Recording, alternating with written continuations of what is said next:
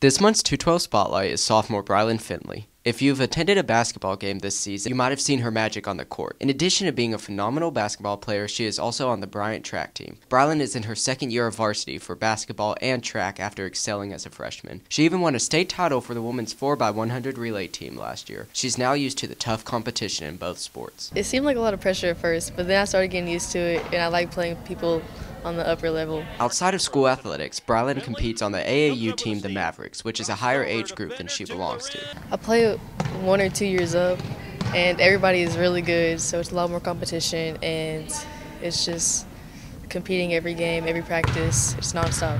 Bryant has taken a new approach on the 212 mentality. Instead of making winning an option, she has decided to dedicate her whole mindset into making winning as something normal. It's like never stop, just always have the mentality of keep going, and just winning is normal. You have to win.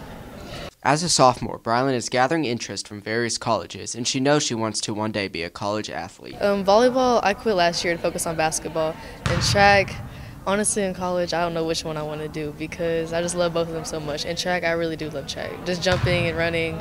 For the Bryant Buzz, I'm Skiavo.